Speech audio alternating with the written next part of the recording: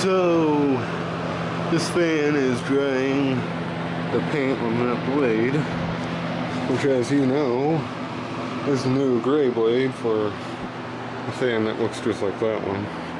Only it has a gray blade, obviously. Turn that down.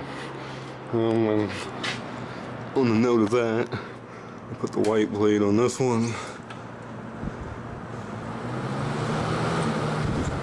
Does great. Probably make a new video of it, and I'll make a new video of that fan with its blade. And then we got this trusty Lasco here. It's shop fan. It's doing a good job for drying. Good drying fan, I guess.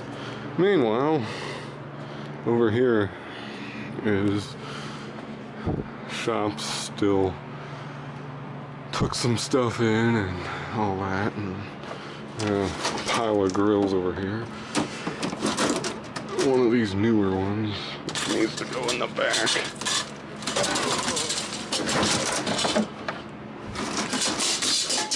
Sorry about that. But anyway, yeah. Grills, and more grills. Don't have a whole lot left, actually, that are in decent shape.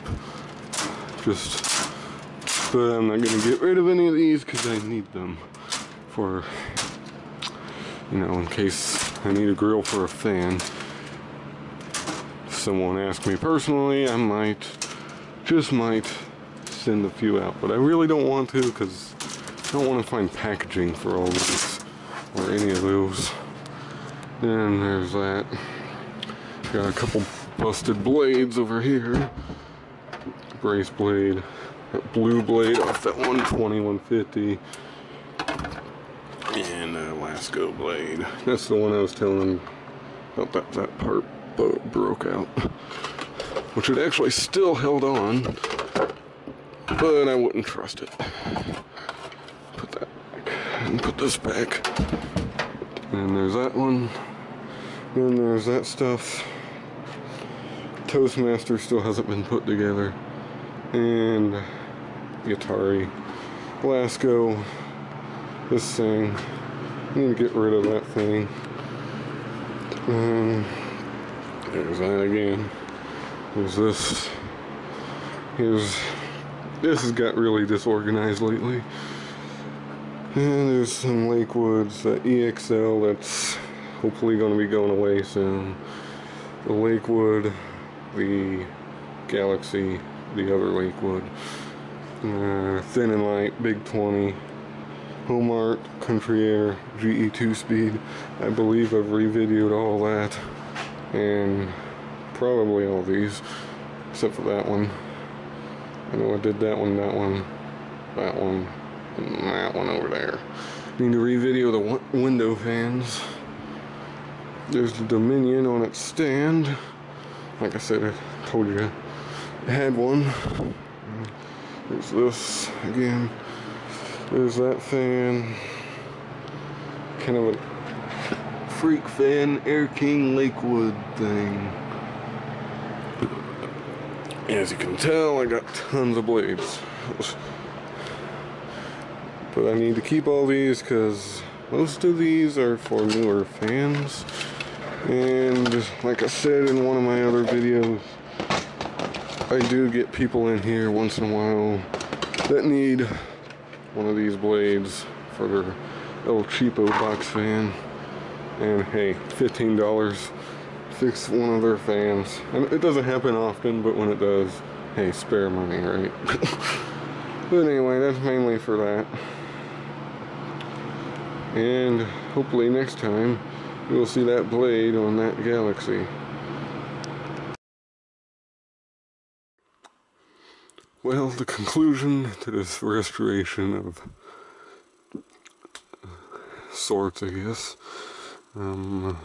is pretty much that Cyclone blade worked out pretty good. It looks just like it would if it was the original blade. In fact, you might as well just say it is the original blade, because it looks just exactly like the original type and style of blade they used.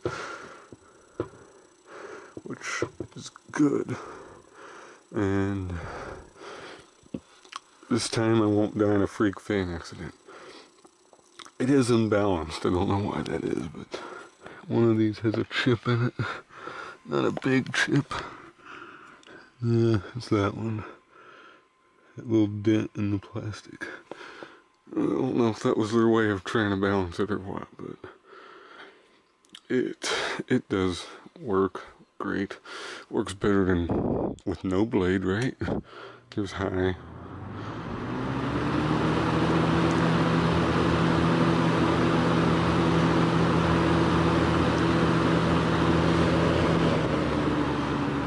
Medium and low. Back too high and off. You can really tell it's unbalanced when it's on low because it wibbly wobblies everywhere. Well, not everywhere, but you can tell it's unbalanced. But anyway, at the end of the day, this fan is not ever leaving my collection. I've put too much work and too much crap into it I just searched too long to find one. So, yeah, it's not going anywhere. And big old shout out to Ben Higgins for the fan. Back when I first got it, you know, he offered another blade for it. And, you know,